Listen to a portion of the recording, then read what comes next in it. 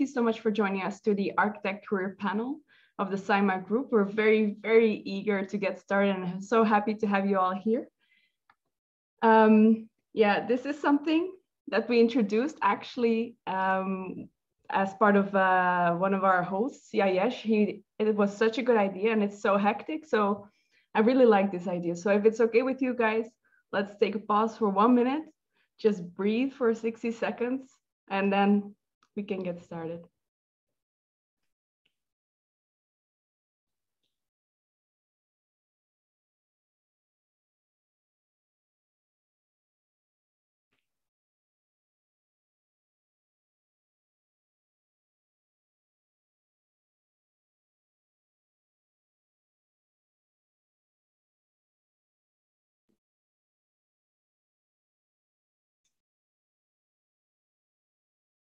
I didn't have a timer, so I hope that was 60 seconds. Okay, more or less, good enough. So I'm really happy to have you guys here as part of the SAIMA group. So the leadership team of the SAIMA group is Neha, who, as mentioned, unfortunately cannot join today. Mira, who has joined, so I'm really, really happy she's here. And myself, of course, we have huge support from Johan and Gaurav as well. So they never put themselves on this slide, but they're there very actively in the background.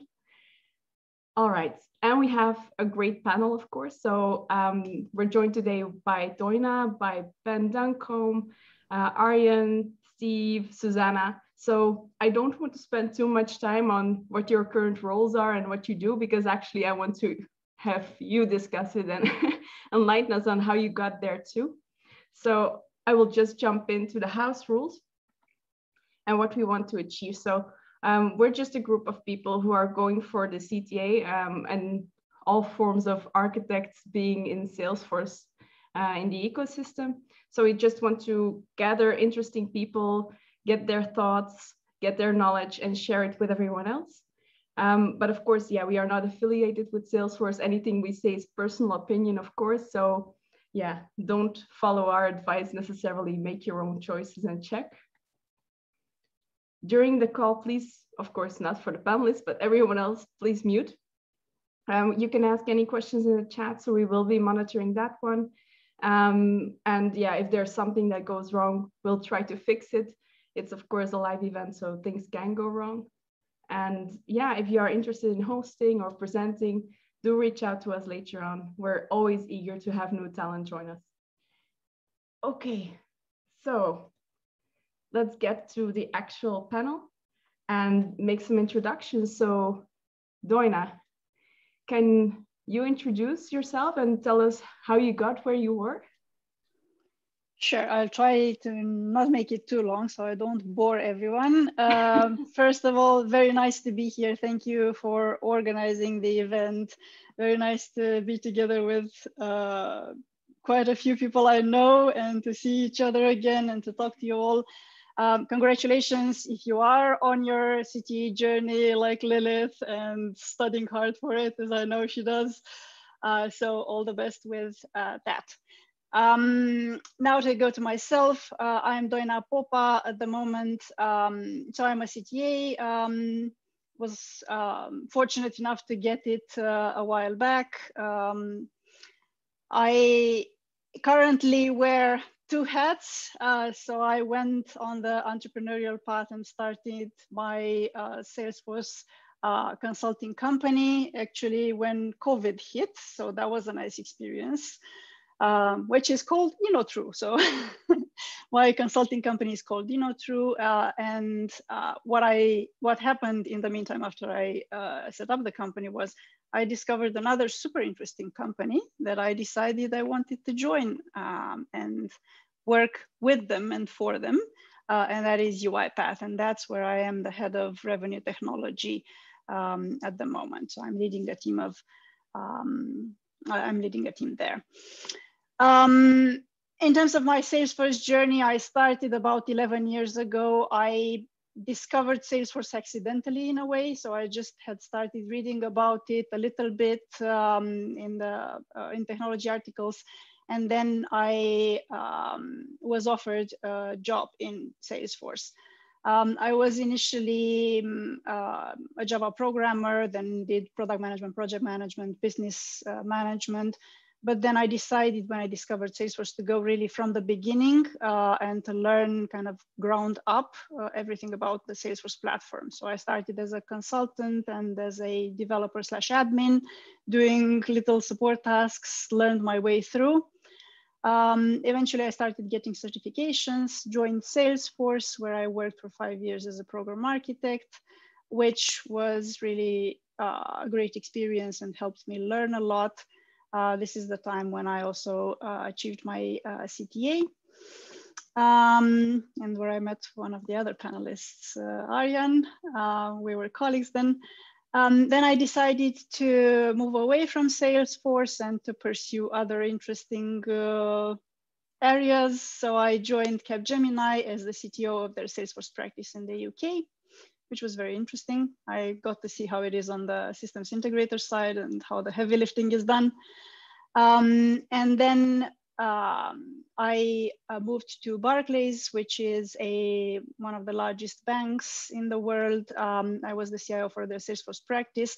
That was very interesting because I got to experience what it is to be a customer of Salesforce and how you manage everything from the relationship with Salesforce to team of delivery, to management of partners, vendors, and of course the internal stakeholders. So that was very interesting. And after having those experiences, the only other exciting thing I could think about was founding my own company. And this is how InnoTrue was born. That is quite a journey with so many different hats, which I think is very, very inspiring to a lot of people here who are maybe finding the right hat for them. So yeah, thanks so much for that introduction. And yeah, I'm really, really happy to have you here and eager to start asking questions. But first, let's go to the next person of our panel, Arjan. You were already slightly introduced by Doina, but still. Yeah, exactly. So, hey, my name is Arjan Kramer. I live in the Netherlands together with my wife and 3 beautiful daughters. I started my career, well, actually, I was destined, I wanted to become a fighter pilot, but that it didn't work out. So then I seeked something else and looked at what I liked best next to that. And that was technology. So I started my studies in electronics, and then specifically the telco and informatica area. And that introduced me into programming and anything that had to do with software.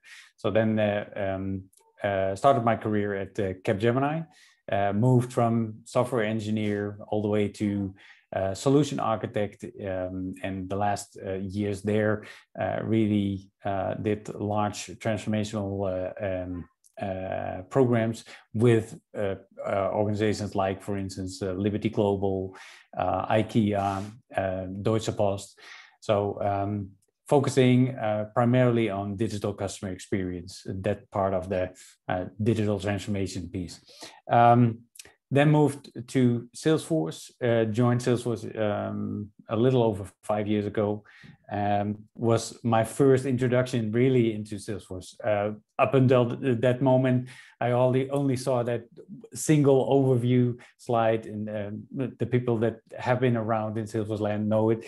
The circular diagram that showed all of the pieces of the Salesforce platform back then. So talking 6-7 years ago.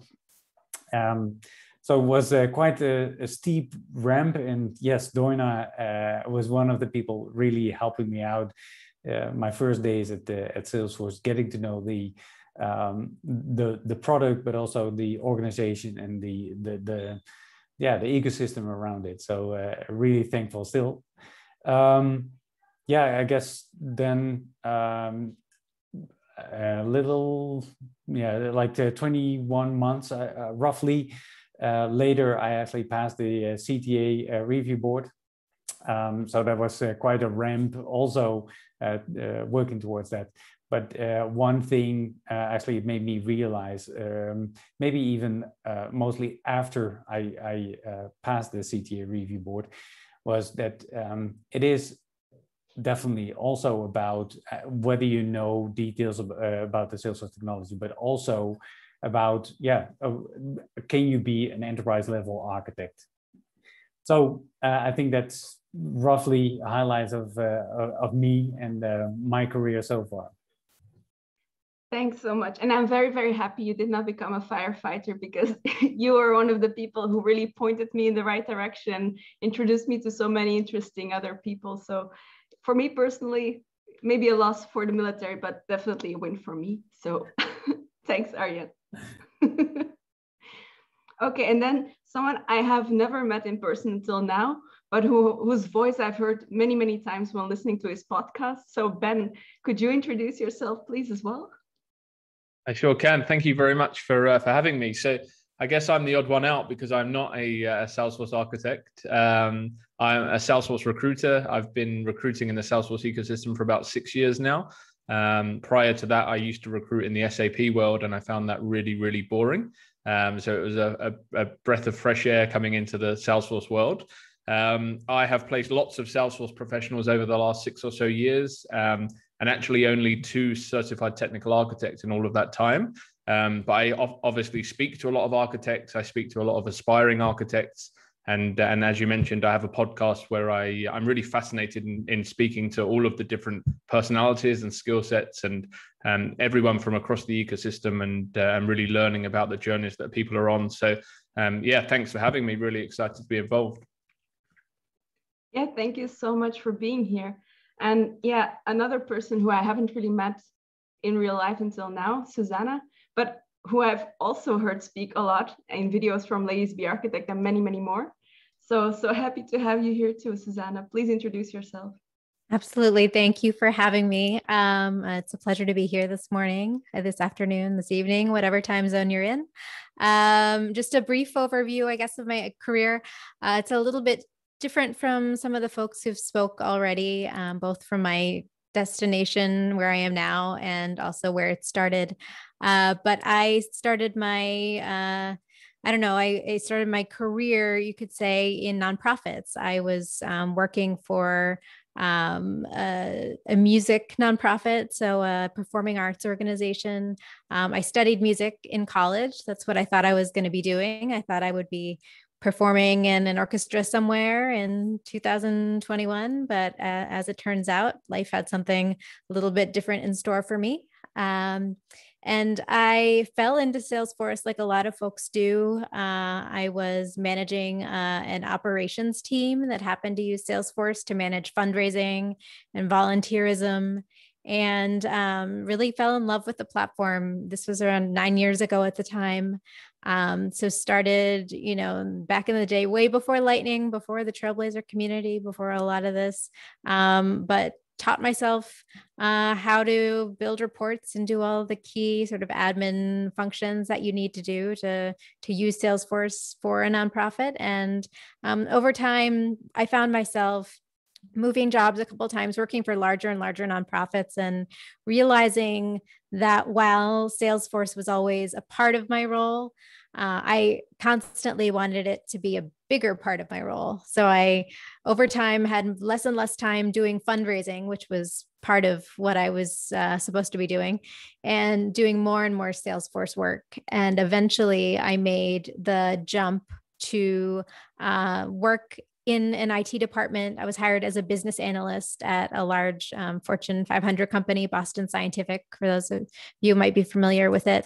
And spent a number of years working for Boston Scientific, and rose from business analyst to a technical lead, where I was managing a team of developers and admins and doing a lot of implementation work myself, delivery work myself, and eventually was promoted to a position of technical architect there, where I was then managing a team of technical leads who were managing developers and admins.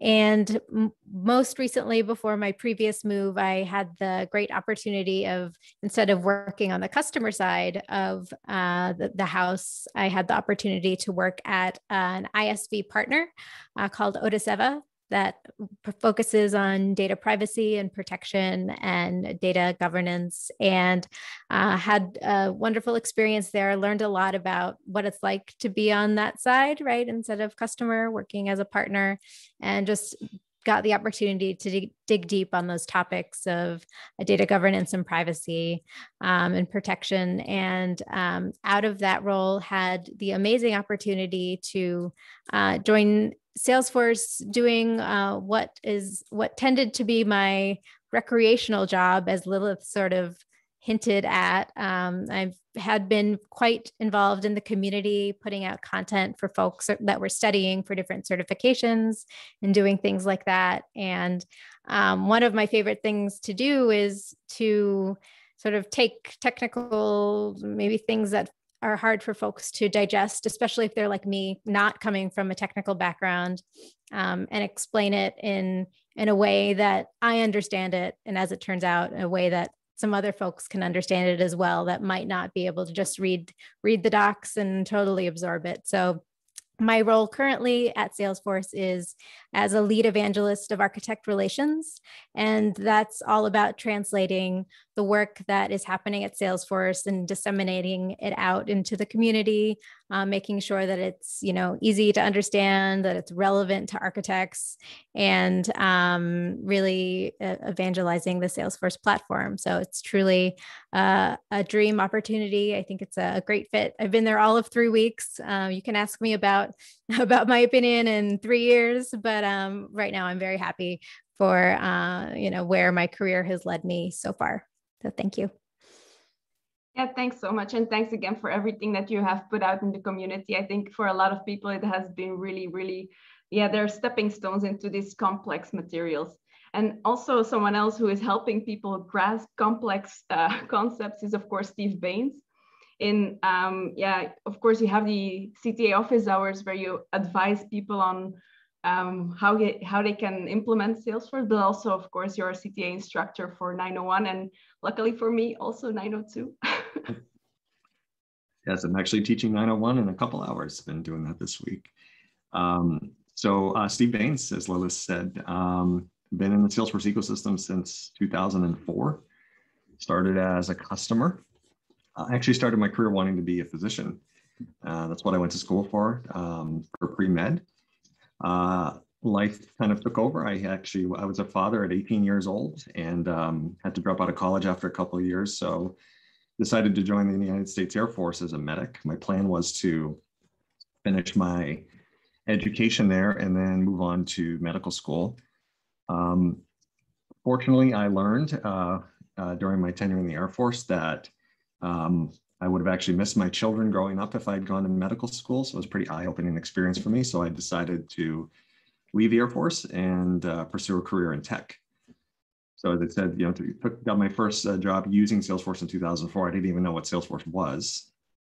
And that company I was working for got acquired by Dell Computer a few years later. And I actually had parlayed that into my first consulting gig. So I've actually been doing system integrator work since 2008. Built that company up, ended up selling that company to a local digital marketing agency. Did that for about a couple of years, and then I spun back out into my latest endeavor, Forcivity. So basically, it's been a 13-year continuum of doing that type of work.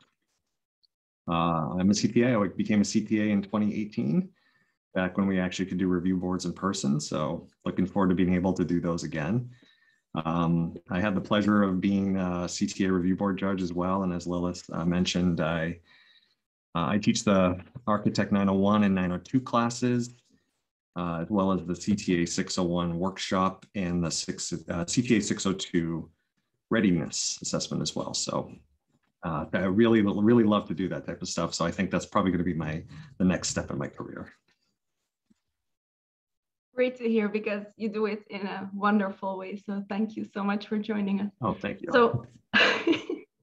So let's dive in. I already mentioned in the beginning that I wanted to dive into kind of like, what is a Salesforce architect? And I know that someone who will have a very interesting perspective on this, no doubt, is Susanna, because you worked for more of the data architect type company. So what do you see as a Salesforce architect? Yeah, absolutely. So I think that there's not just one type of architect or Salesforce architect.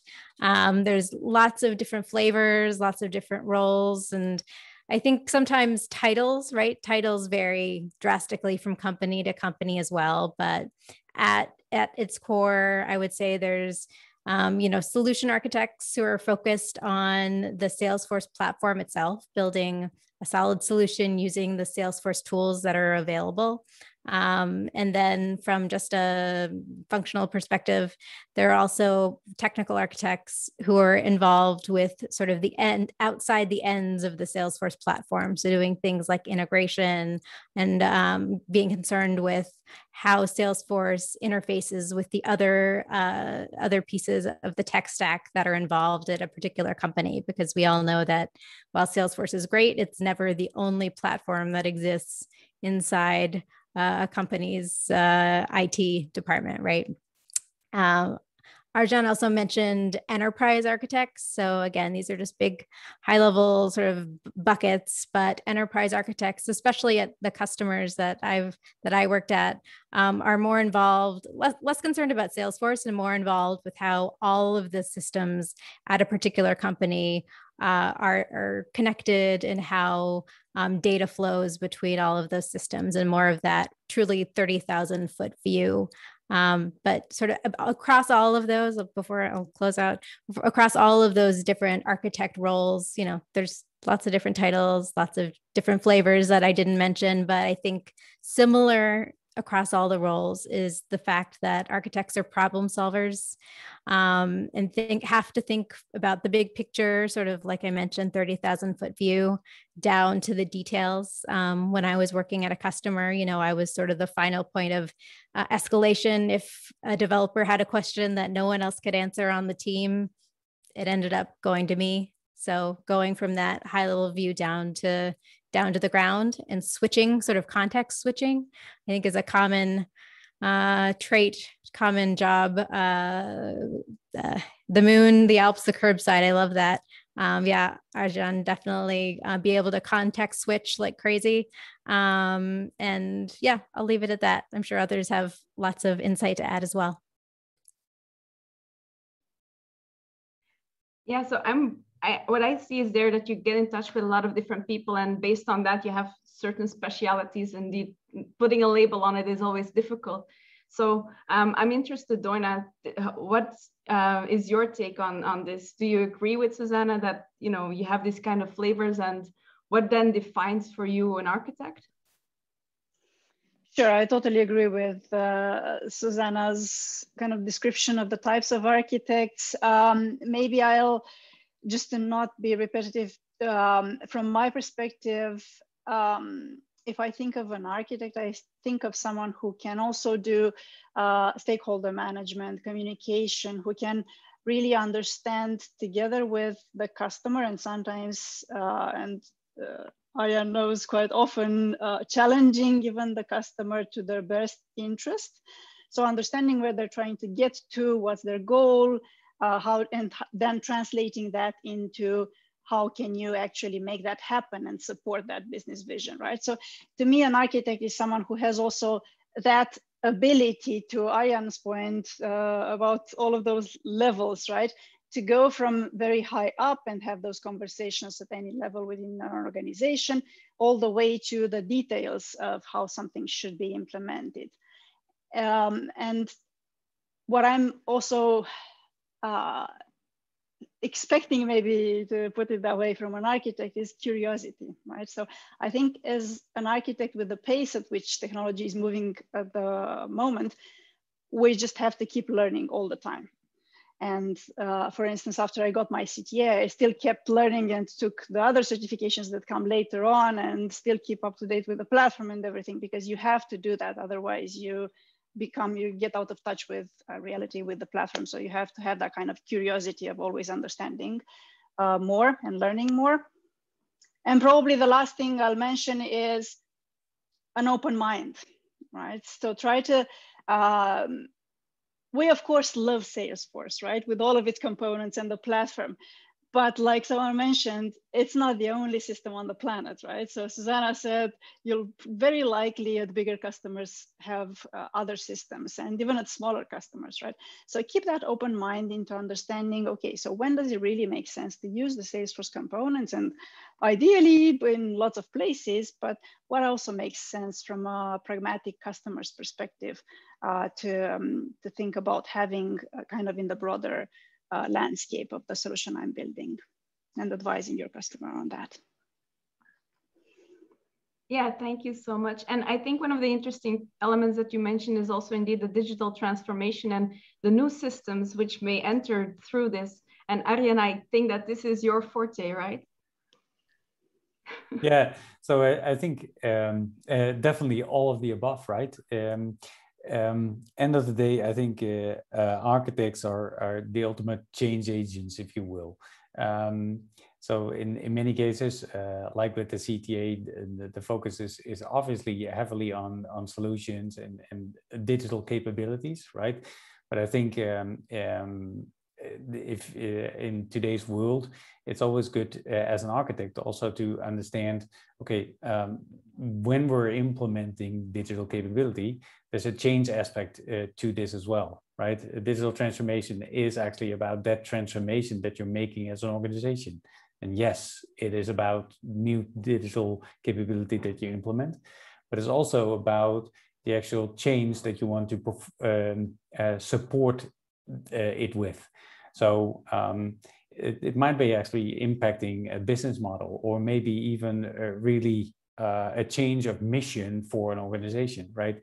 Understanding that, understanding the core why of an initiative, and being able to translate that as an architect into, okay, but then we need to implement this particular digital component. I don't know, maybe a chatbot, but also understanding which decisions to make, right?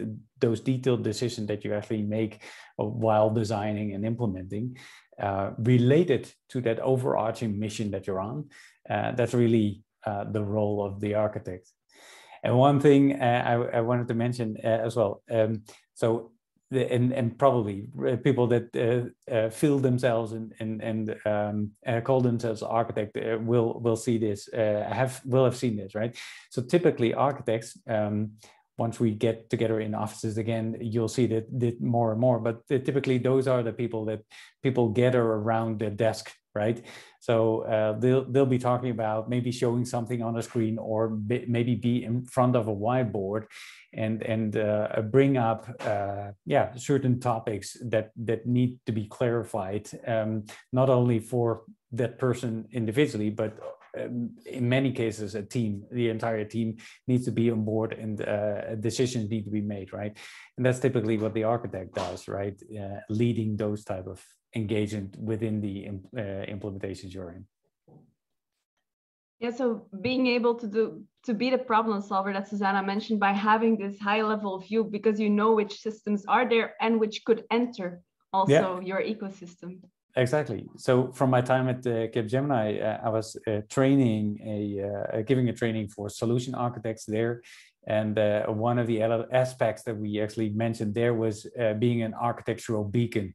So people would more or less gather around that architect, right? And you more or less explain, okay, from the moon, this is what we see. But if we get down to the curbside, right, I know, hey, specialist in XYZ, that has impact on what you're doing, right? So, and that's being able to make those switches exactly like Doina and Susanna already brought in. Yep, absolutely. That's the role of the architect. Yeah, and one thing that you've all mentioned already, and I know is also maybe kind of pet peeve of Steve, is the communication part. So we always know that, okay, you need to have a strong technical background, but the communication part will make you succeed or not, right, Steve? Absolutely, yes. And those of you that know me know that I'm a big proponent of soft skills as well. So it's a equally as critical component to having those technical skills. You know, because Salesforce has made the technology relatively easy compared to how it used to be even, you know, 3 or 4 years ago. What's equal as important, though, is how do you actually bring organizations through the changes that you're proposing? So focusing on people and processes are just as important as giving them sound technical solutions, because you certainly can build the best thing in the world, but if folks haven't been trained on it, user adoption will be low, user satisfaction will be low, and it just will be an overall, less impactful experience for everybody. So I tend to focus a lot on the softer side of Salesforce, so to speak, and specifically with organizational change management, to make sure that the solutions that we're proposing are actually implementable for them. And it's something that the organization can actually do. Great, thanks so much. And Ben, do you feel that this translates also to the job market? Is this what companies are looking for? Or do they see the value of this role or this group of roles maybe even? Yeah, I think it's interesting to Susanna's point about the different titles. I think when I first started recruiting in the Salesforce world, you had solution architect and technical architect. And now there's so many, you have integration architect, data architect, program architect. There's all of these different architect roles. But fundamentally, I think any architect really in this ecosystem is in demand. And the ones that are most in demand are the ones that can tell a story and can hold credibility with senior stakeholders and take people on that journey. Like Steve said, it's not just about knowing the technology, it's being able to articulate that to the right people. And they're the people that we see in the most demand that have the technical skills, but also the soft skills too. Okay, great, thanks. So one of the questions that came in beforehand was, being in that position where you have to do a lot of communication actually, and maybe not too much hands-on, how do you still keep in touch with that hands-on knowledge that you need to be able to talk on the group side level? How do you guys manage this? Doina, you mentioned you study a lot, but is that sufficient? How are you guys looking at this? Well, maybe I'm a little bit biased here because I come from a technical background. So to me, it's just interesting to continue learning about it, right? So, but even ignoring that, I think not only learning and keeping up to date by reading what's coming up, but also trying things hands-on, even if you don't have the opportunity anymore, maybe to work hands-on on code or on a real piece of functionality at the customer side, at least try hands-on different things and see how they work, because unless you do that, then you won't have the actual practical experience of those concepts, and then it's much more difficult to grasp. And the knowledge is not as solid, right? Maybe a bit of an angle to your point here, Doina. I think at a certain point, right, if you look at the Salesforce ecosystem, right, the vast amount of products which is growing, it's also good to understand that as an architect, right, you have an obligation, more or less, to understand what you still know and what you are able to act as an architect on personally, or where you actually need to involve a subject matter expert, right, to actually deep dive. Typically, that's my experience at least, you're able to ask the right questions, right, even to a subject matter expert, but sometimes you actually just need to ask those right questions to be able to understand, will this actually work out in real life? Back to what I mentioned about that solution architect training, what we typically would visualize this in is the T-shape professional, right? So basically everyone comes from a particular expertise area. Something that you grew out of. In some cases, or in many cases, it's actually from a developer background as an architect, but in some cases, it could also be an admin or more business-oriented area where you come from, right? So less focused on, for instance, coding or deep technical skills. That's all right, as long as you are able to understand where your deep expertise is, vertical leg of your T, and where actually it fades out to the areas that you don't know enough about, right? And knowing that and involving an expert at the right moment in time, I think is one of the crucial things, to be successful as an architect as well. And I love that, just to hop in, Arjan, the idea of the T. And I think it's so important to be aware of those gaps. Again, speaking from someone who doesn't come from a developer background, but added on enough of those skills to ask the right questions, to get my hands dirty. I'm definitely not the fastest coder in the world. That's an area where I would defer to someone for an implementation to write the full code that needs to be done. I can stub stuff out and give an example. But being aware of those areas where you're strong and where maybe you need to build additional skills, I think is an important skill unto itself.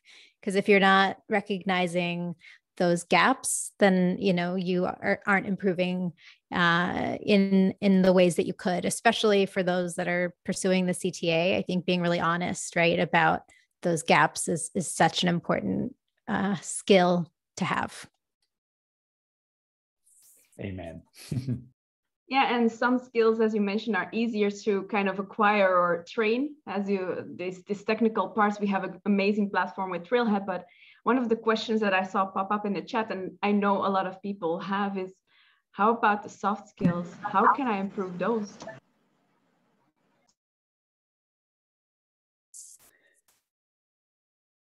Yeah, so happy to take that one.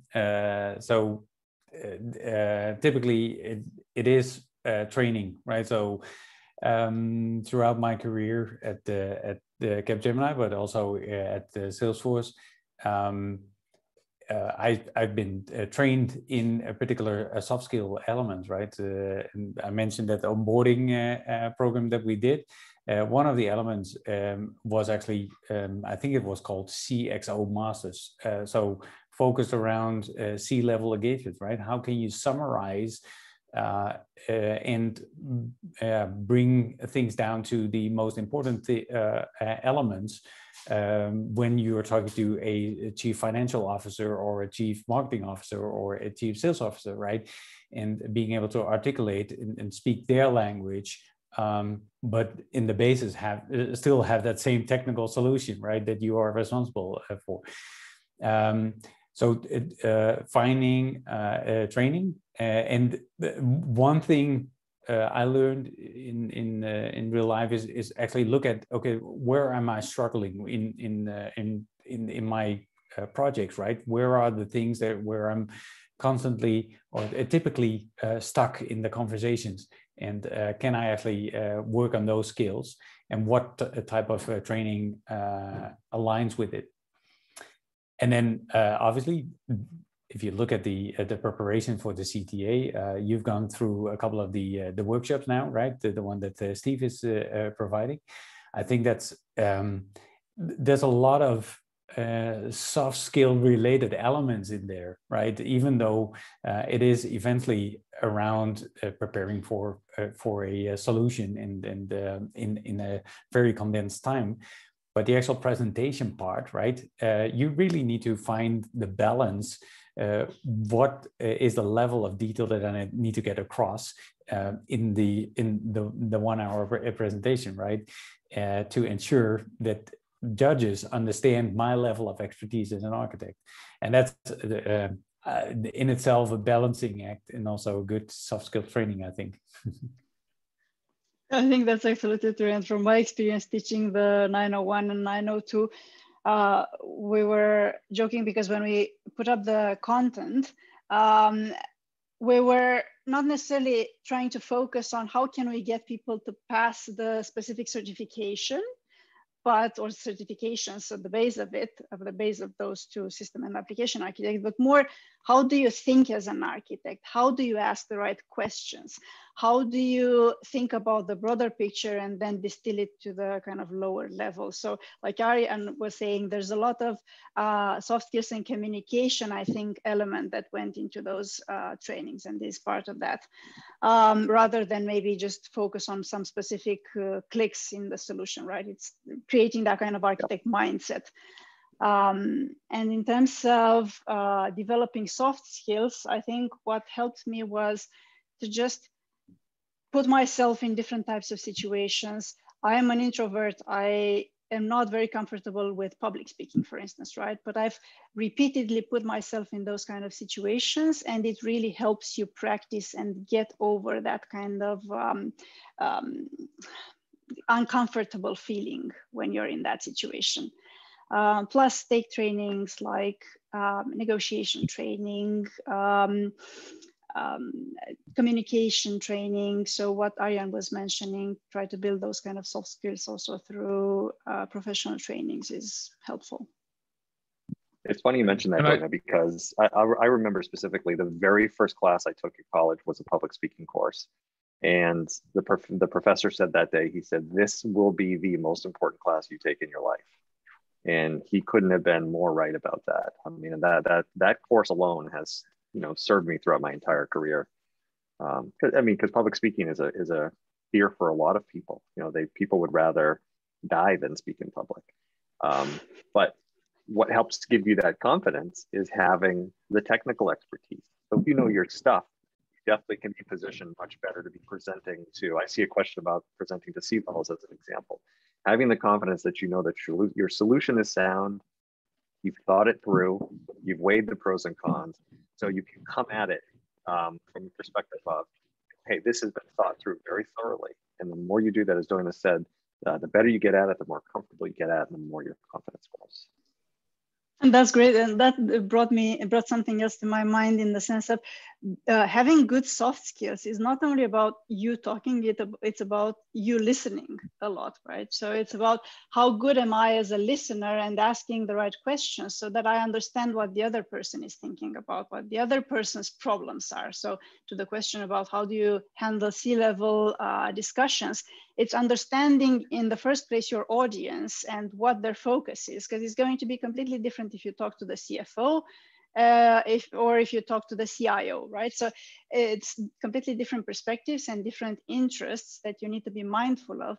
And then your message needs to address those potential concerns or those areas of interest of those individuals. If you just talk technical gibberish, then they probably won't understand it unless they've also been a CIO in their lives. And just on that point about Steve's point about public speaking, I think when I speak to people that are looking to progress in their Salesforce careers and potentially go down the CTA path, people often look in the Salesforce ecosystem for everything. But there's actually, there are amazing courses outside of the ecosystem that could help you with things that you can bring into the ecosystem. So it's not just like Trailhead, as an example, isn't necessarily going to be the best place to learn to be a public speaker. But something like Toastmasters might be a great way to improve your skills and then come back into the ecosystem to go down that path. So yeah, look broader than just what you know and what we see every day in the ecosystem, and think of ways that you can plug some of those soft skills gaps in other ways. And just to add one thing on public speaking and getting used to it, I love what Doina said about practicing, getting uncomfortable and just pushing through. I would recommend anyone who's in that situation to, find a low stakes opportunity to practice your soft skills and your presenting skills, whether that's just presenting a small bit, maybe at a user group or on a Zoom call. That little things like that are going to add to your confidence and add to the lessons learned in your soft skills, so that you can, level up to maybe one day presenting in person once we get back there. So. And if I could add one more thing to that, I think if I gave you one piece of advice as far as how to work on your soft skills, don't ever be afraid to say that you don't know the answer to something. It is absolutely acceptable if a business user is challenging you on something or asking you a question, say, you know what, I'm not sure about that. Let me look into that and I will get back to you. That certainly, that exudes confidence. It builds trust. with whoever it is that you're speaking with as well. We don't know everything. We all have to look things up. So don't be afraid to say, I'm not sure. I think it's this, but let me verify that and I'll get back with you. That's a very good point. And actually, it's one of the questions that I have as well is this something that you experience a lot, that there's this expectation of, okay, you're an architect, so you should know everything, right? I mean, I can ask you exactly how to do this or that minor thing. What are the settings for a connected app? And you should know. How do you guys experience this? I usually say I'm human. I can't possibly know everything. And there's so much to know in the Salesforce ecosystem. So, like when I do CTA office hours, one of the first things I say when I open up the session is, I don't know everything. If I don't know the answer, I'll tell you. And I'm sure everybody else in the panel can attest to the same thing. It's just, our brains can only hold so much. So. Yeah, exactly. So especially when you earn the title of CTA, right? People more or less look at up and say, well, you know everything, right? And I know for sure, right? There's specialists in certain areas that know way deeper about the ins and outs, and also have more scratches and bruises when it comes to implementing those parts of Salesforce, right? So yes, being also able to say, well, I need to figure it out is definitely part of that soft skill box. No.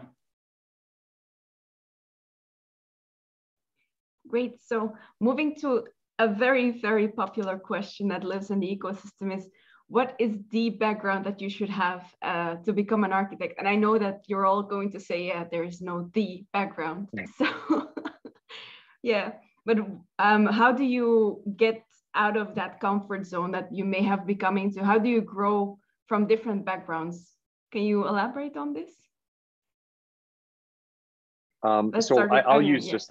I'll just give a recent ahead. example. Like, so I'm teaching 901 right now, and it goes through the that's for the application architect certification. And it kind of goes through recommended requirements for each one of those certifications. All of them recommend some level of delivery experience. It doesn't necessarily mean Salesforce experience. And delivery can be a very broad term, but in essence, what that means is have experience being in front of customers and business users and listening. I think Doina talked about listening. Being able to communicate and listen and really understand where they're coming from and what business problem they're actually asking you to solve. To me, that experience is invaluable. It's not something you can fake. You can certainly sit down and cram for an exam and pass an exam, but that experience goes hand in hand with it. So just getting out there and being able to experience different projects, different types of users, different types of businesses is invaluable in my opinion. I agree with that. And I think it might not come very easy at the beginning because you're not sure of yourself. Maybe you don't know exactly how to answer some of the questions that you're going to be asked. And one thing is to say, of course, like Steve said, I don't know everything, but let me check and I'll come back to you, right? But also a good way is shadowing others who are doing at least parts of the role that you want to do, right? So shadow someone who is really good in talking to customers at different levels. Shadow someone who is good in solution engineering. Shadow someone who is very good, I don't know, it's security, if that's something you want to learn at a certain point in time. So try to gather those kind of inputs and experiences either from other people who are good at it, or maybe get guidance from them, or learn in those areas. And like I was saying, my background is straightforward in terms of technology, but I know people like Susanna coming from music, history, physicians, all kinds of backgrounds. Someone studied Russian linguistics, I think, and he's a very valuable person at Salesforce, right? So people from different backgrounds, if they have the curiosity and the interest to learn, can join the Salesforce ecosystem, which is, I would say, unique probably. I love the idea of shadowing, Doina, and that's a technique that I personally used. And I think it's important to, if you're a prospective architect and maybe working at a smaller organization, I think it's a hard decision, right? I was able to shadow because I moved to an organization where there was a whole cohort of architects and folks that I could use as my mentors. Had I stayed at a smaller company and just said, hey, can I get my title bumped up? You know, I wouldn't have gained those skills. Maybe I would have had a title of architect, but I think making sure you're in the right place and connected with the right people so that you can gain those skills through shadowing or mentorship is something that you need to set up for yourself, or choices that you need to make for yourself if you're passionate about pursuing the architect path. Yeah, exactly. So I like your point about finding those opportunities, right? Sometimes they may actually not be there. That's one of the questions as well, right? If I don't have people around me, then maybe if you still aspire to become an architect and you're looking for examples, right, and looking for shadow opportunities, then that might be a pointer to have a look at, if possible, obviously, a different type of organization or a different team, or it might actually be a trigger to look around for other job opportunities. Obviously, if possible, right? So I understand that that's not always part of the possible options. Yeah, Doina, go ahead. Yeah, I was just thinking that even if you don't have that, and some people maybe don't want that kind of environment, maybe you don't want to work in a big organization, and that's completely fine, right? It's a personal choice, which is fine. Then think about what are those areas where you do want to grow, and it doesn't have to be everything, right? So to Arjan's point, there's so much out there. It doesn't have to be everything, but just what is at a certain point in time the thing that you would like to learn more about? And then either try to gather information from different places, learn by doing some of those things, test out a new whatever product from Salesforce, try to get yourself exposed in different ways to fill in some of those areas of interest that you have at a certain point in time. And don't try to overwhelm yourself, right? Just pick one or two areas that you're interested in and go for those. Yeah, I really, really like the idea of creating opportunities. And as you mentioned, maybe your company does not have the correct framework or the size or the roles that allow you to shadow. In my experience, and I'm really curious to hear your point of view, there is through being proactive, sometimes you can also create opportunities within your company yourself. For example, maybe you see, okay, we may not have a solid data governance solution, and this is something that I find interesting, or maybe we can make our lives easier with SSO implementation, and maybe introduce this or propose this. Do you think that is a valid strategy? Absolutely. I 200% believe in creating opportunities for yourself, not because the world is perfect. The world is not perfect, but because we need to have that mindset of what are my strengths, to Susanna's point, and what is the value that I can bring in a certain context, and where do I want to develop next, right? What is interesting to me and where do I want to develop next? And then try to create a path for you to grow into that direction that's of interest to you. So whenever I join, to be honest, an organization, I don't think about, oh, what does the job description say and is it gonna be good for me or not? I think about, okay, what is the job offering in terms of possibilities of growth, maybe not necessarily at a certain point in time, but how do I build this role to be my own? And how do I create that kind of impact on my side in that particular context, and where do I go from there? So I'm absolutely a total believer of creating opportunities. If I just could, yeah, I was just about to ask you, go ahead.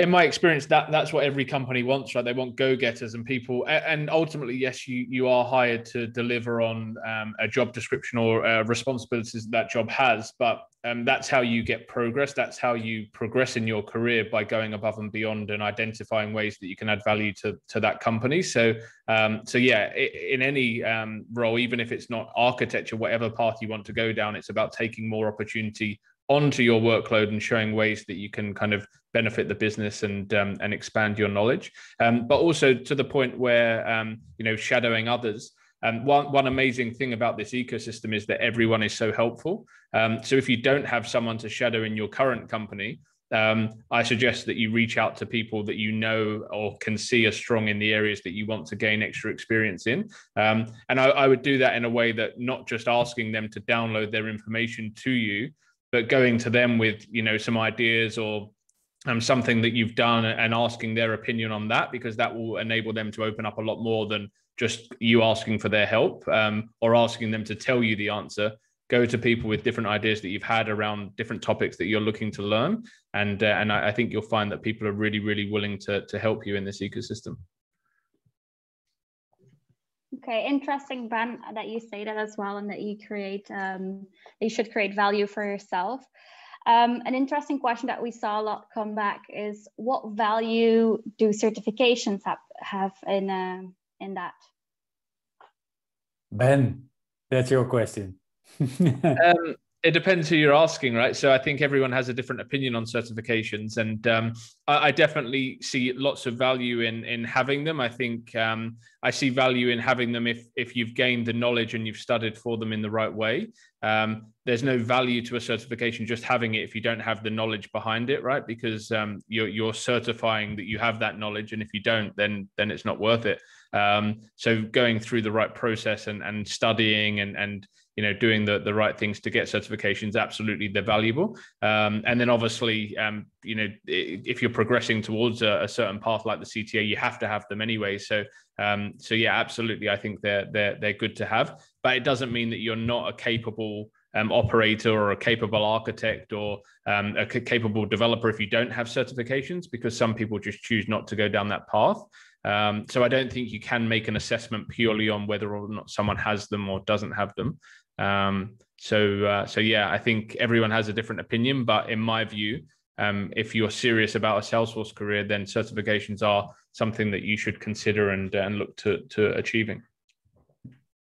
And Ben, if I could add to that, I mean, I would hire experience over certifications 10 out of 10 times. Really, the individual and the experience they have. I mean, we've had many people in our team who have come in with little to no Salesforce experience and no Salesforce certifications, and they are our top performers. Because the focus is really on who they are as an individual and what they bring to the table, their ability to be in front of a customer, their analytical skills. And fortunately, Salesforce gives us so many resources to prepare for these certifications that it's just a matter of dedicating the time and say, okay, now go learn this and now go learn that. So I agree with Ben. I think certifications, while they're valuable, certainly not one of the first things that I look at. So one thing I think that sets aside the CTA certification from others is definitely this is with the whole pyramid. Obviously, there's multiple choice exams and learning certain aspects of the technology. But the last part is obviously a very applied practical test, right? Where you will see that if you lack the experience as an architect, you won't be able to go as deep as is required for the review board. So the certifications, and you may have seen that on Trailhead, right? More and more of the certifications actually have a component, a similar type of component in it. So for instance, the JavaScript developer, right, requires you to go through the super badge that is connected to it. Same for platform developer 2, right, requires a super badge. So that will bring in, right, the combined aspects of experience showcasing that experience with the certification. And obviously, still, right, there also needs to be that part in your CV that actually says, oh yeah, I worked as a developer, and you should be able to almost show those scratches and bruises that you still have from the experience. But yeah, I agree. It's harder to really check people's value in real life based on certifications versus the actual experience in the field. Agreed with what everyone said. I was just going to add that one way that certifications, I think, can be helpful, especially once you already have that base level experience, is just to keep fresh on new products. Like Doina was saying, to have that continual mindset of learning, preparing for a certification, either maybe before you start a new project or just to gain some additional skills, is personally a nice way to keep learning. It's not necessarily going to, get you a job in that brand new area. But for me, that's a way I found to sort of motivate myself to continue to keep learning, just as a tool for myself personally. And learning is a combination of breadth and depth. So learning doesn't necessarily mean that you have to keep learning new things. You can continue learning and just master the skills that you have experience and expertise in already. So I know it's easy to kind of feel overwhelmed. It's like, oh, I've got to do this cert and this cert. I've got to learn that. I've got to learn Commerce Cloud. It's okay to stay narrow, stay focused on what you love to do and what you're working on right now, and just build on it over time. I know it can feel kind of a little bit of pressure to be like, well, I've got to get this one and I've got to get that one. Stay in your swim lane. You master that skill. It's okay to go really deep on integrations or security and really become a domain expert in those areas. Yeah, and I think you mentioned as well the value of those experts when you are an architect and working together with them and getting their knowledge. So definitely it's a very, very valuable expertise to have, very valuable to projects, right? Yeah, absolutely. So I think that that's a very good point to make, right? It's not like there's a higher value or something typically between architects versus a real deep subject matter expert in a particular area, right? What happens, obviously, is that a particular subject area might become less, in demand. And then obviously, as a subject matter expert, you'd need to look at reskilling in another area that is in higher demand at that point in time. Whereas as an architect, right, typically you would be able to skill up, maybe utilize a platform like Trailhead, which allows you to bite size, get to know a certain area, right? But still, there's value in both, and there's different ways of attacking the upskilling, I think, and keeping up with your area of expertise. Yeah, thank you so much for those insights. And I wanted to jump back to a question we were discussing earlier. I would like your input, Ben, on how can you, as someone in the ecosystem who might think of switching careers to pursue certain opportunities or to get more challenging projects, how can you assess as a candidate companies and whether you or not they will allow you to grow? Because I don't think that's very easy. It's an interesting point, because I think people really focus in interviews on what they're going to be asked and then forget about what they can ask themselves. And it's really important actually to have a game plan in an interview to understand how that company can add value to your career and not just how you can add value to the business. So I think it's really understanding what the clear path for training is and how seriously they take a Salesforce career path in that business, because not every business will see the value of a CTA like a Salesforce partner business will, or like Salesforce do. A bank might not see that as valuable as some other career paths that people want to go down. So it's identifying those things through an interview and understanding who are the mentors, who are the people that I can learn from, and who will I be working with on a daily basis.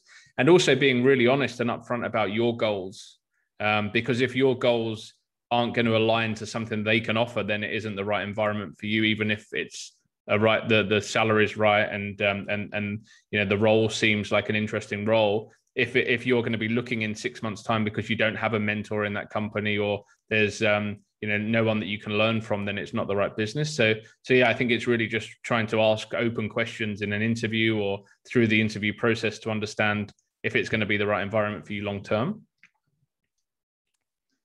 And outside the interview process, try and find people who work where you're interviewing. Try and get that inside. I know it's not always possible, but try and get that inside insight into the team, into the company at the very least. I made that mistake once in my career of moving to a company where I did not ask what the culture was like from someone who worked there, where I didn't do that due diligence. And I definitely did pay the price of immediately realizing like, okay, this culture fit isn't right. So do your best to do your homework outside the interview as well. Maybe one thing to add to what was said before is be mindful who you will be working with. That's going to be very, very important, right? So for me, it was always not only about, is this company interesting? Is the business that they do interesting for me? Can I learn and grow in some of those areas that they're supporting or that they're enabling through their business? But also, would I have a good fit with this person as my manager? Because your manager will be very important probably. And the people around you who are maybe willing to help you out, to teach you, to share their experiences will be equally important, right? So to me, will this person allow me to grow and help me grow and give me development opportunities? Or will I have a hard time working with that individual? And then, of course, you think about the business and how it helps you develop. And funnily enough, Ben, to your point, will a bank understand the value of a CTA? Well, I think many end users of Salesforce nowadays understand more and more the value of an architect. So when I worked at Barclays, I know I did understand that value pretty well. So things, I think, are shifting in the ecosystem a bit. Good point about the who is hiring in and who you will you be working with, right? I think I don't know numbers, but I think the majority of people leave a certain job not because of dislike of the work that they do, but typically just because of the manager, right? That basically is not supportive of your career development or just the general how to say that, bad feeling that is coming out of the relationship with the manager. So keep that in mind, because that will actually set you up for success or maybe not so success, right? Yeah, totally. I think that fit that you guys mentioned with regard to the people and the culture is crucial. Of course, in my opinion, I always want to share the values and ideology of a company so that I know that we will definitely continue working and striving for the same thing. I'm very lucky that I found this. It's not always that easy, that's true.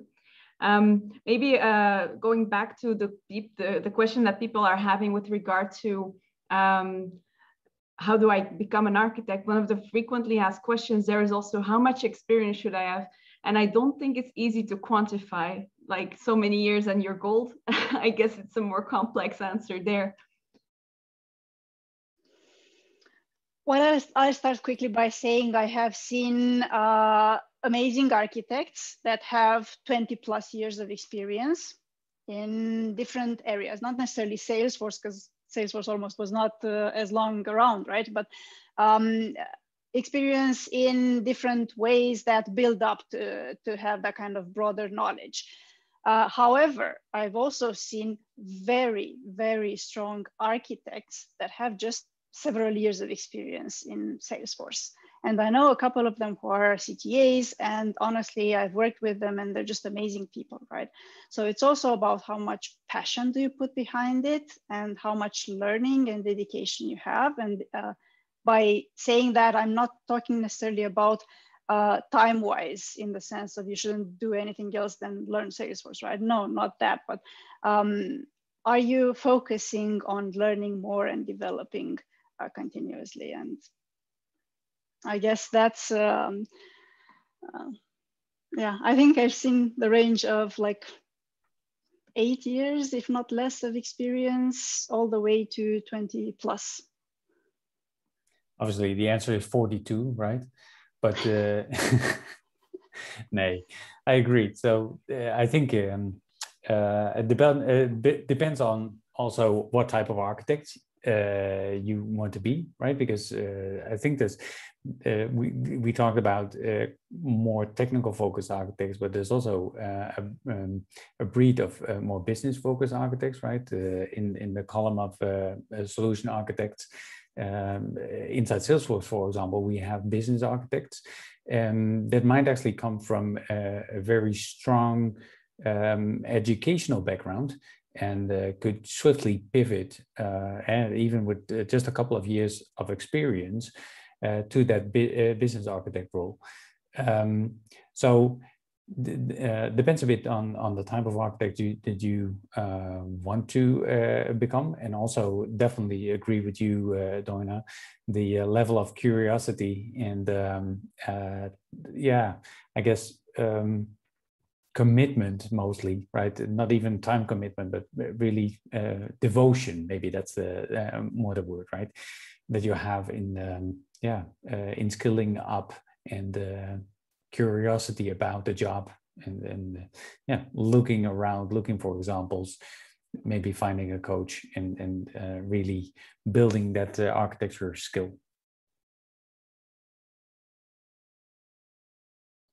Yeah, I think I completely agree. But when I hear you guys talking, I think especially within Salesforce, professional development is key. It's continuously evolving. You have these 3 releases a year. If you don't read up, you get left behind, so to speak. And it's a very it's challenging, but it's also full of possibilities because of this, right? So you have a lot of flexibility on where you want to grow, where you want to end up with. Are companies aware, do you think, Ben, of the flexibility that these candidates then also require or want or need to be able to function in the Salesforce ecosystem, let's say? Is this something that the professional development that they are aware of? As in, are most companies aware and willing to give that kind of time? Yeah, I think it really depends. Is the architecture answer? I think that's what a good architect says, right? It depends. So it really does come down to who the company is, and I mean to Doina's point about like banks now seeing value in CTAs. Absolutely, there are many companies out there, end customers that do see value in having someone going down that path.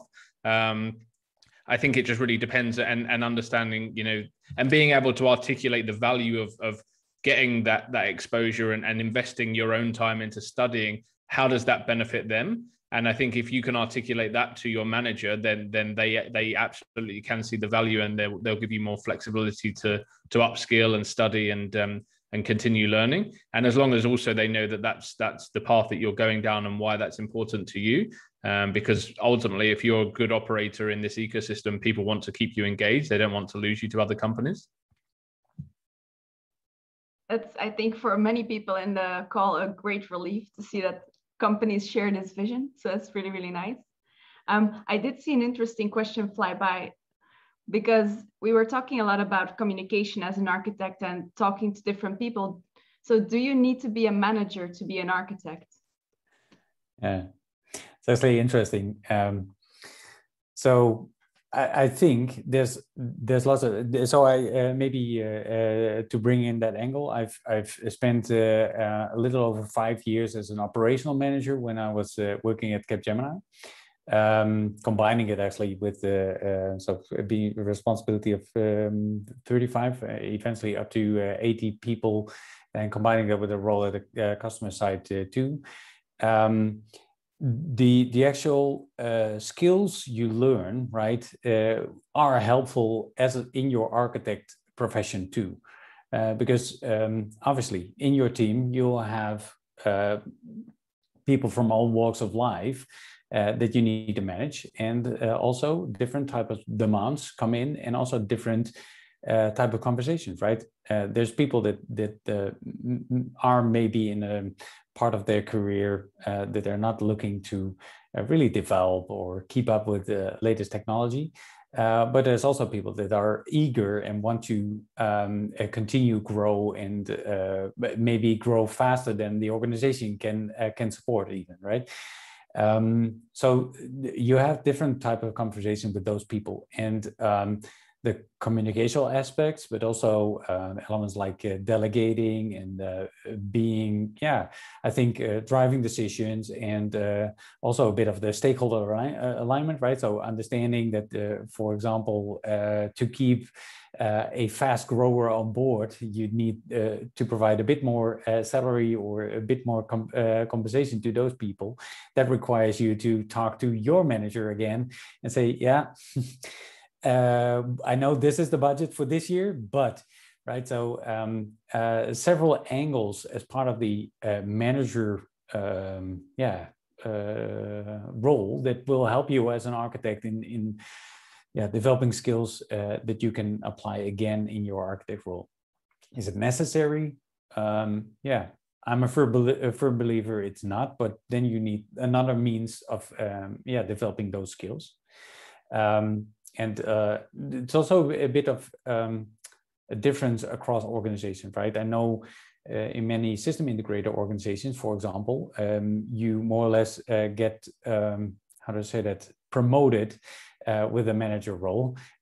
Basically, after you've done a good job, even as an architect at the customer side, the immediate next step is, okay, now you become responsible for a group of people, which is not necessarily the right choice, even for your personal development, right?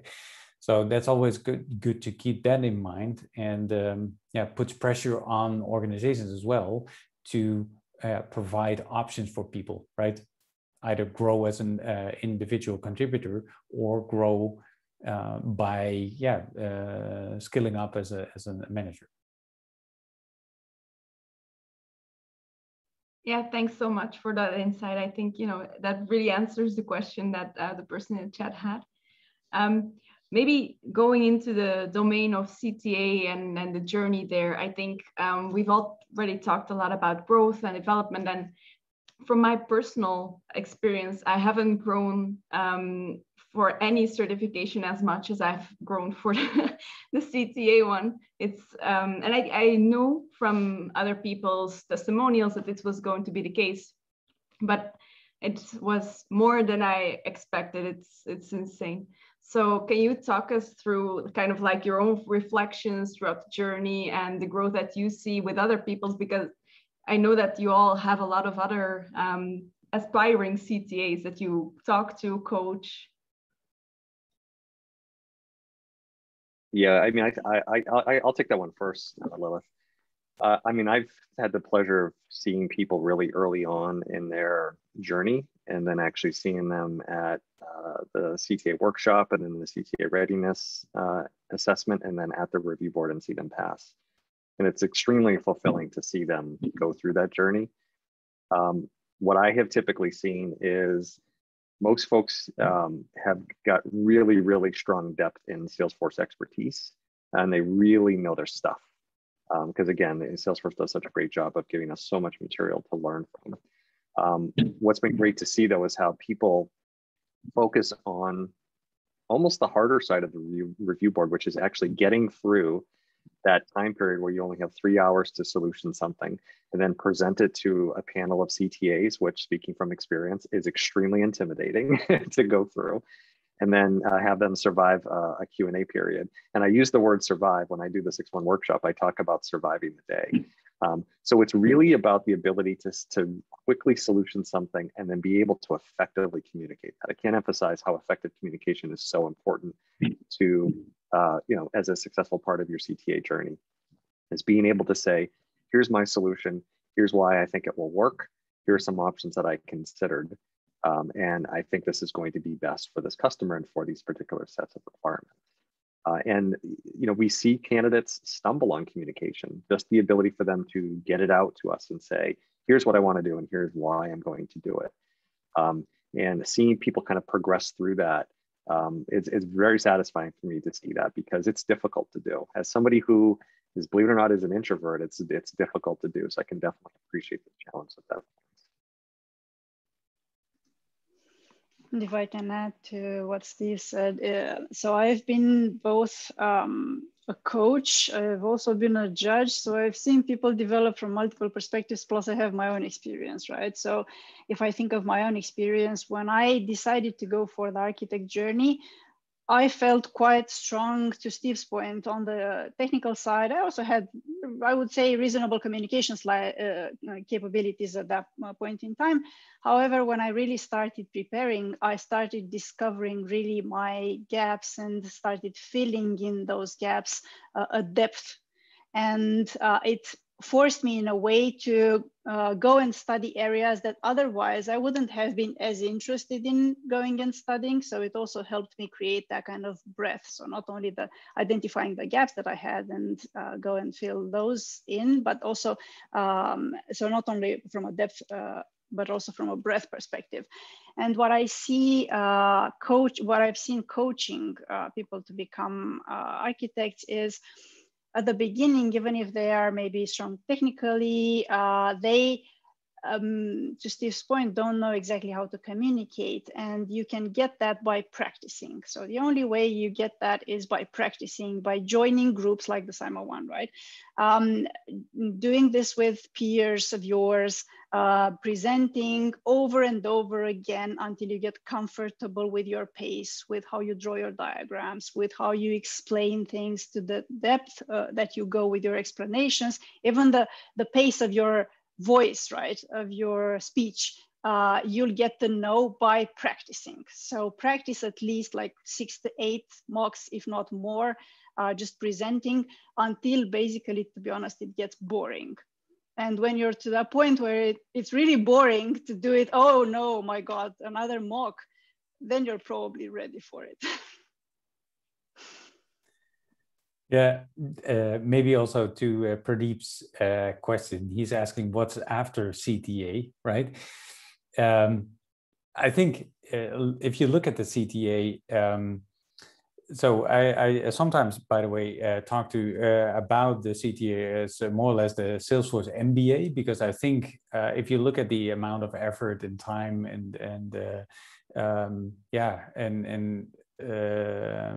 the effort that you need to put in, right, is fairly similar to an MBA.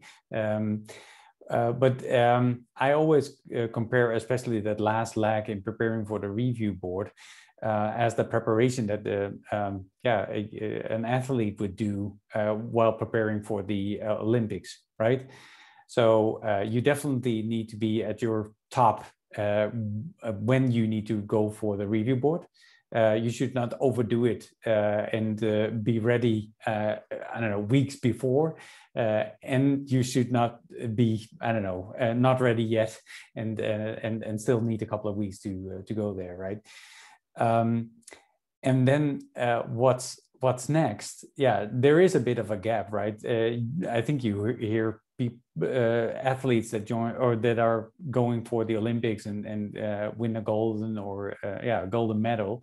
The moment that they've earned that medal, right? Then there's a what else is there to achieve? So that also is something to keep in mind, probably. First of all, work towards that CTA, but also, it's not the end. The end station, right, of your career, because there's lots of new possibilities that it opens up for you, right? In career development, in the roles that you can pick up and that you're asked to do.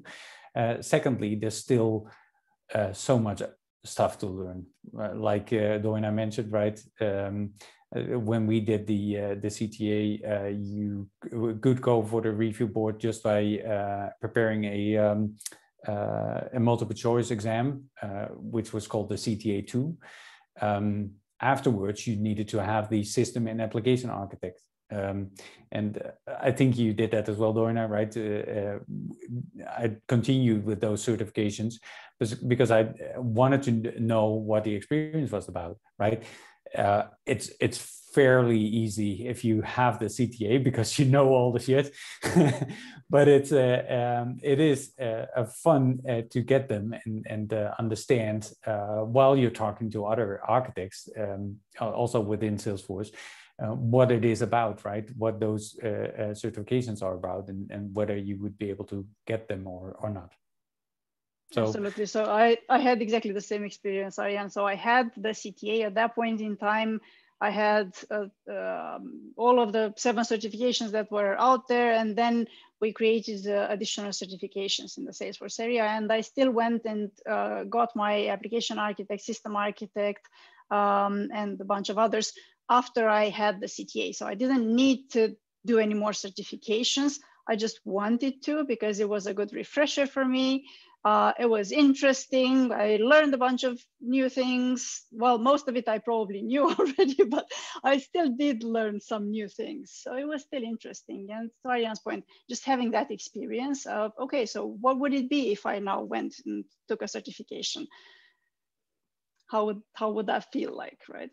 Exactly. Yeah. Yeah, thanks so much. So from a job market point of view, Ben, you said that you placed 2 CTAs, but I'm guessing there's way more demand than than there is availability there. So how is that part of the market? How do you deal with this?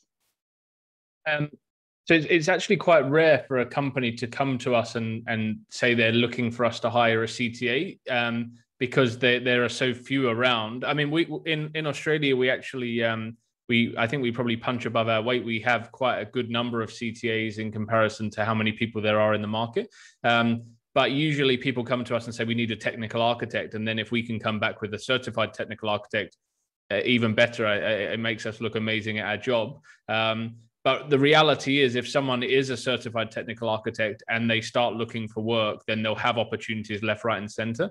So it's not often that they have to apply for a specific job. If a CTA becomes available and they go to 5, 6, 10, however many companies and say, I'm open to new challenges, they'll get job offers quite quickly. The first CTA that I placed, they had 8 other job offers when I placed them in a role. So yeah, 9 job offers in total, and fortunately for me, they took the role that I presented. But yeah, there's a huge amount of opportunity out there, but you probably aren't going to see job boards and job adverts saying, we're looking for a CTA.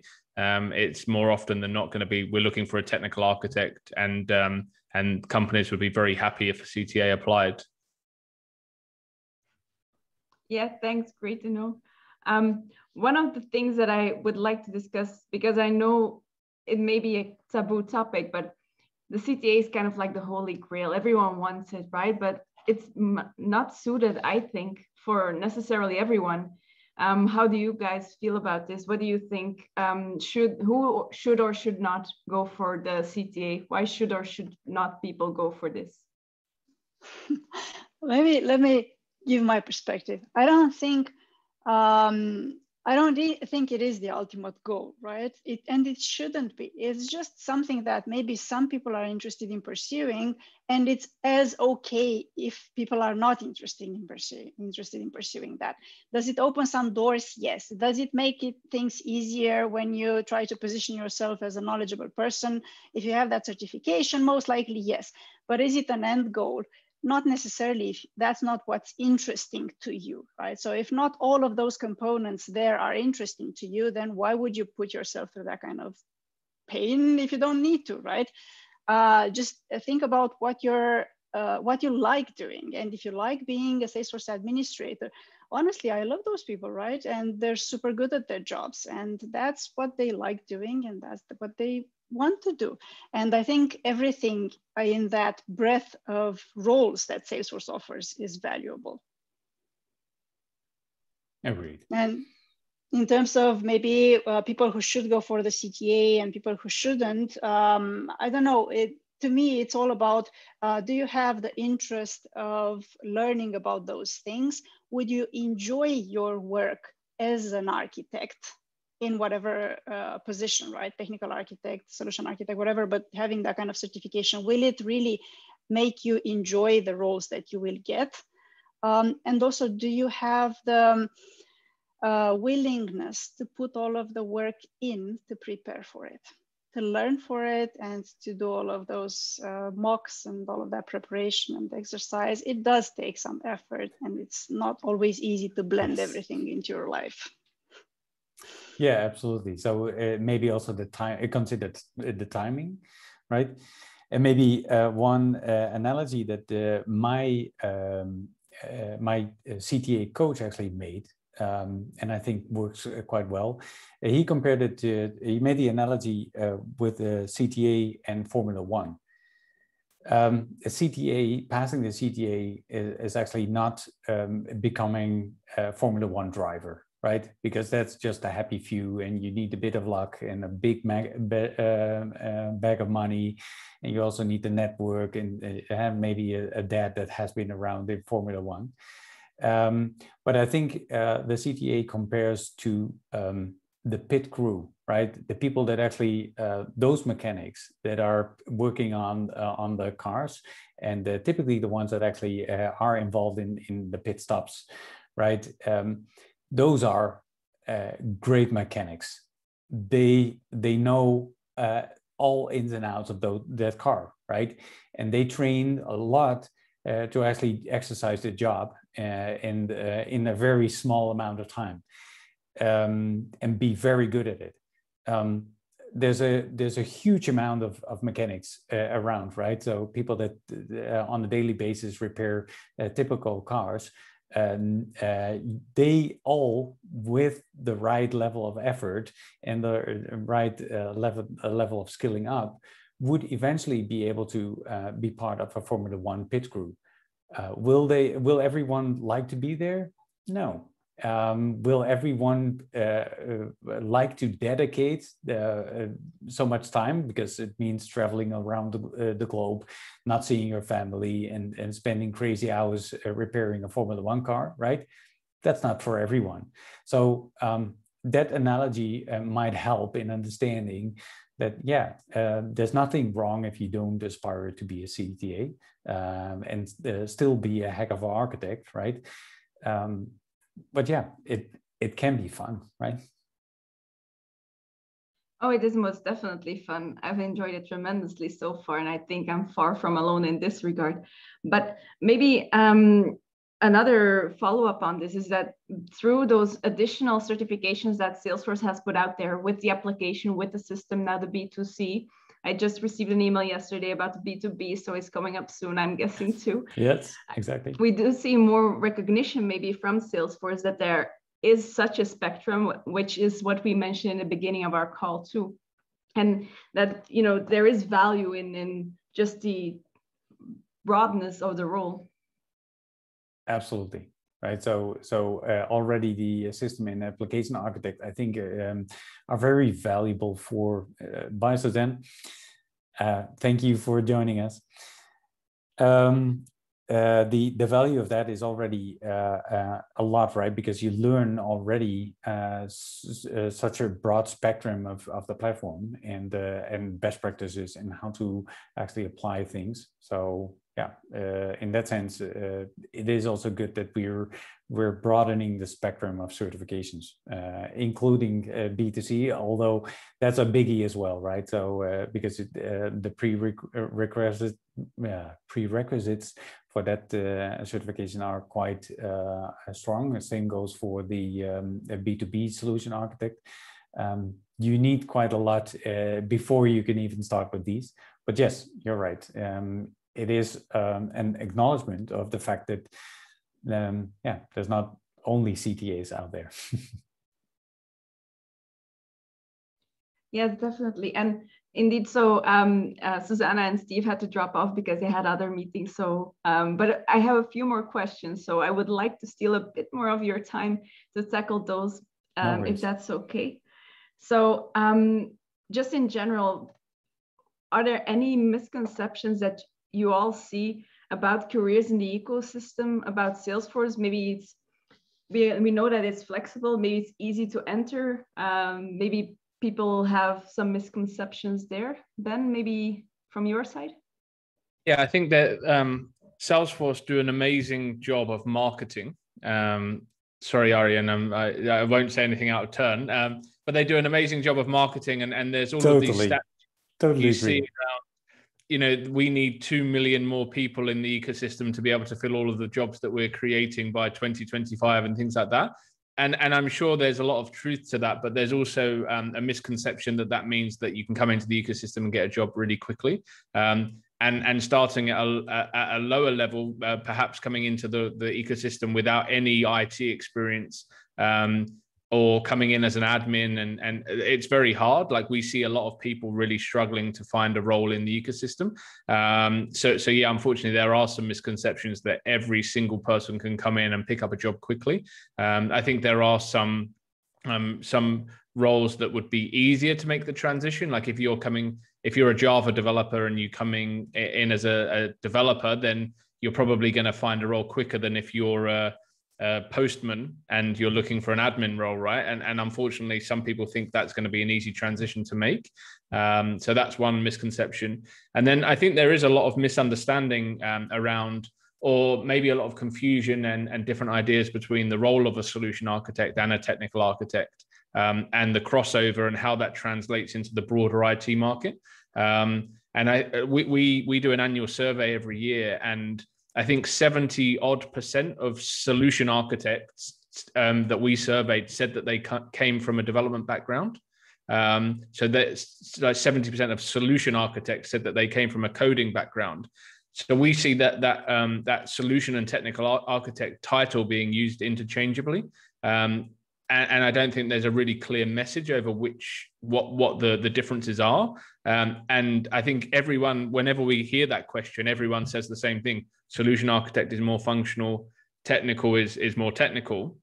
But I don't think there's a really consistent message from Salesforce about that. And people kind of use the titles and they're not sure what path they should be going down.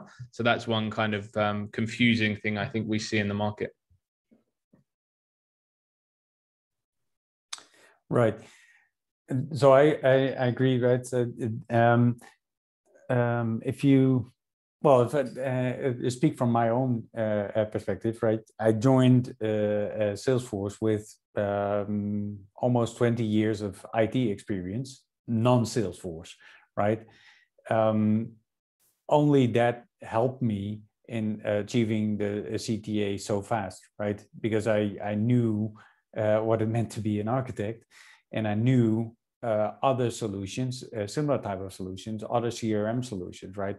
So that helped me in actually relating immediately past experiences to the Salesforce technology and also the Salesforce implementation work, right?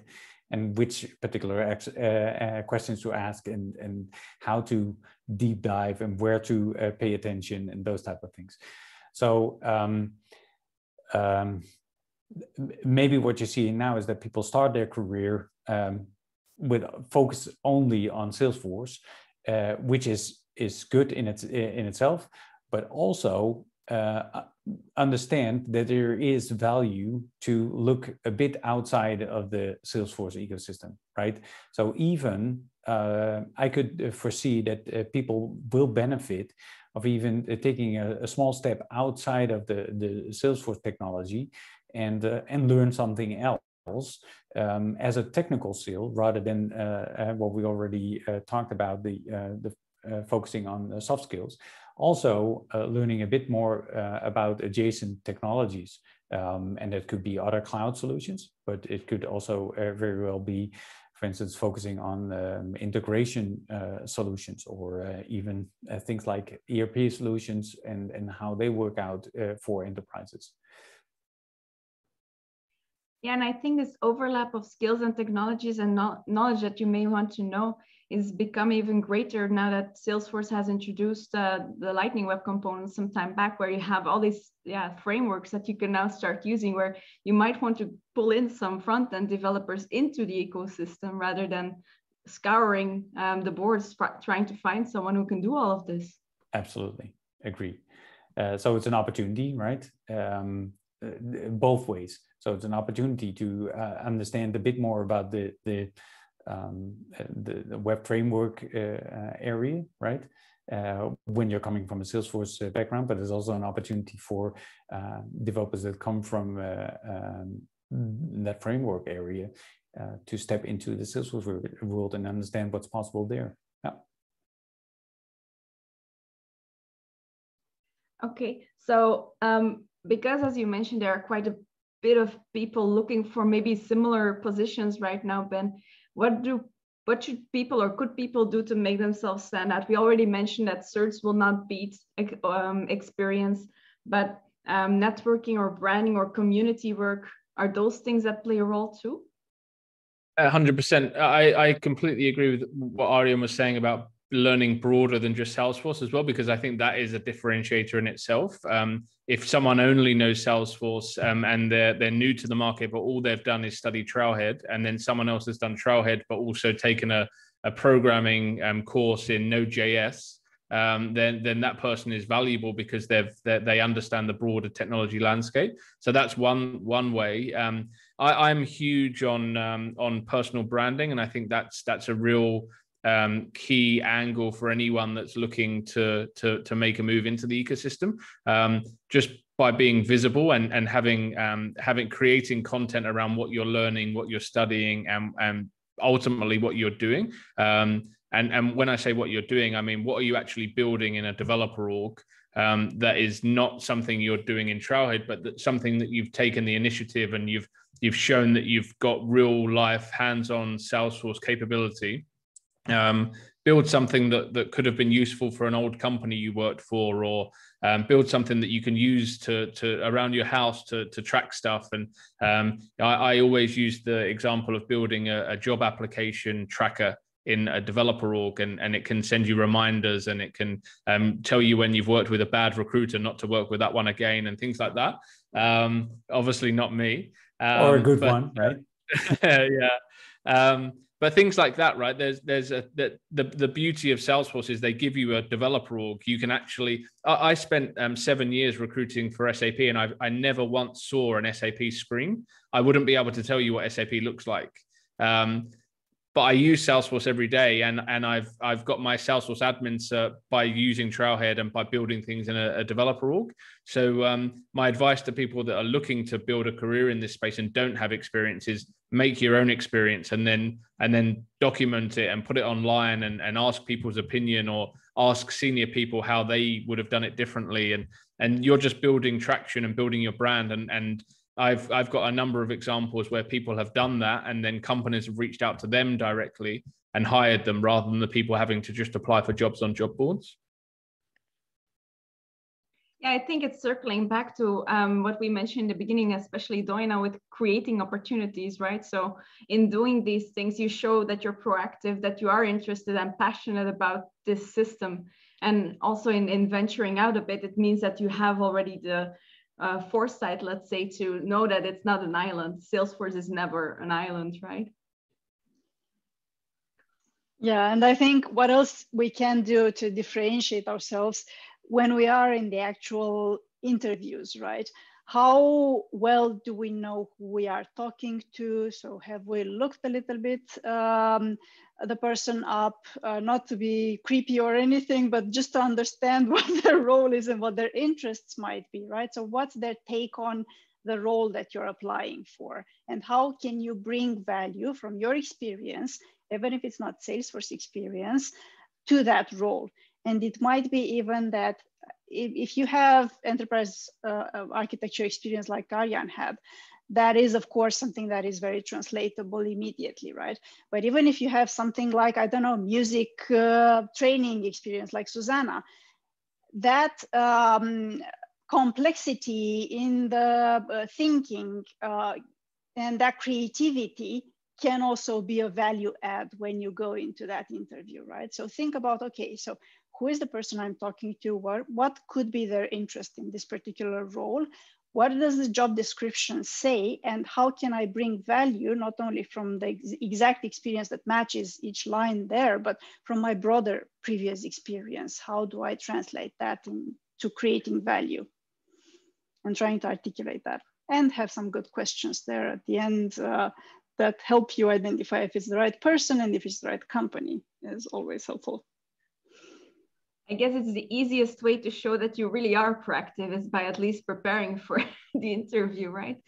So yeah, definitely. So we're almost at the end of our call, but I would like to ask each and every one of you if you have some parting words, some words of wisdom, maybe something that you would have hoped people would have told you in the beginning of your career. For me, again, going back to the fact that I'm personally an introvert, for me, it was about asking for help early enough. If there's something I don't know, I go and study to death until I manage to understand something. I don't naturally go out and ask for help. And if I had done that earlier in my career, I think it would have helped me accelerate. Yeah, asking for help is a great advice. I think we all are guilty of maybe stalling there. Thank you so much, Doina. Arjan? Yeah, I'm thinking, I think curiosity and staying curious, always keeping on asking questions would be my advice, right? So I think that's a trait that is helpful in the architect role, but in general, right, helps you progress, because if you're curious about, hey, how would that work, or why am I experiencing this, right, in the soft skills area, then that immediately leads you to looking for sources that can help you out. So if there's one thing, stay curious, right? And again, there's also value in just being a heck of an architect. So don't focus too much, right, on certifications and getting those. End of the day, there should be more an inevitable outcome, right, of the work that you do rather than the goal itself. And that goes for all certifications, including the CTA, I think. Yeah, I think that's super advice. I think very valuable, that indeed it should kind of grow almost organically, right? Exactly, yeah. Okay, thank you so much, Arjan, also for being here. And then Ben, final words from you. And I think I'm going to echo that last point about not feeling like you have to go down the CTA path. And I think like a lot of people, when they say to me that they want to be a CTA, they don't know why they want to be a CTA. And it's just as if it's, oh, well, I want to be an architect. I work in the Salesforce ecosystem. I have to. But I've interviewed a lot of CTAs on my podcast, and the one thing I can tell you is I've never done it myself, but I know how hard it is and how much of a commitment it is. And not just a commitment in study, but like it takes an impact on your family life and things like that. So you really do need a solid why to go through that journey. And it's absolutely fine for it not to be a goal of yours, and you can stick to one side of that triangle, the pyramid, or you don't have to do any of the pyramid if you don't want to. But if you do want to achieve the goal, make sure you know why and have that as a really clear vision, because otherwise it's going to be a long journey. Completely agree with that. So I want to thank you all again, and all people who attended and asked questions. It's been really insightful for me. I've seen a lot of people having the same opinion as well in the chat. So thank you everyone for joining. And yeah, this was a great session. I was so happy. Have a great evening, great weekend. Thank you for having organizing. And thank you for being part of this, all of you. Great. Have a good weekend. Good seeing you. Enjoy the rest of your days. Bye-bye. Thanks, everyone. Have a nice weekend. Bye.